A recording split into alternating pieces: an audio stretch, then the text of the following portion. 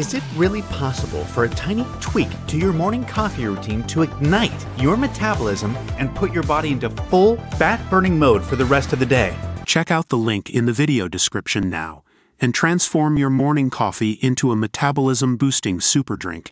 This is the traumatic moment a suicidal fish led to its death after getting fed up of its tiny tank. CCTV camera footage shows the fish, which has spent its entire 6 years of life in an increasingly small aquarium, smash through the lid and crash onto the floor. The owner of the aquarium said it was a 6-year-old arapaima fish that he had managed to grow to 5.2 feet and was worth more than 50,000 renminbi, 5,400 pounds. He said it was not only very expensive, but it was a pet and he was devastated at its loss. Arapaima fish, however, can often become irritable in artificial environments and may leap out of the water if they feel constrained or harassed. The fish had already smashed against the lid of the tiny aquarium before the fatal accident. But when it tried again seconds later, the lid came flying free as it launched through the air. It then lands amongst a stand of plants, prompting a man inside the store to run off and get help as the fish writhes around sending flower pots scattering.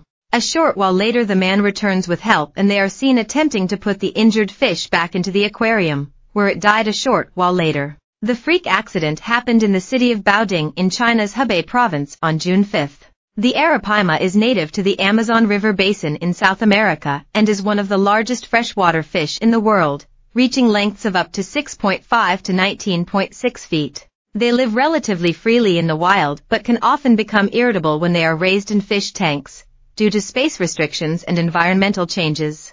Sometimes, this can even lead them to jumping out tanks. The International Red List of Endangered Species does not categorize how much threat it is, however, because they do not have sufficient data to estimate. This incident quickly sparked heated discussions on the internet, with one person saying, "I feel like the family is very slow to respond." Another user said, "The fish is too big to handle." A third commented, "The tank is too small." Last year, harrowing footage showed the moment a tuna fish killed itself in an aquarium after it became plagued by flash photography. An unsettling video shows the fish swimming in the aquarium as dozens of visitors are taking pictures with the flash on.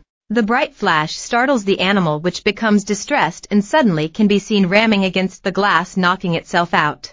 And this is the heartbreaking moment of a killer whale leapt from its tank in what animal activists believe was a suicide attempt. Viral footage shows the orca lying motionless for 10 minutes as she beaches herself on the edge of her tank. By Tom Malley. Arapaima fish are one of the world's largest freshwater species, capable of growing up to 15 feet long and weighing 440 pounds. They are found in the rainforest rivers of South America's Amazon basin and nearby lakes and swamps. Arapaimas, which are often green in color and boast large red tails, tend to stay near the water's surface before coming up to breathe.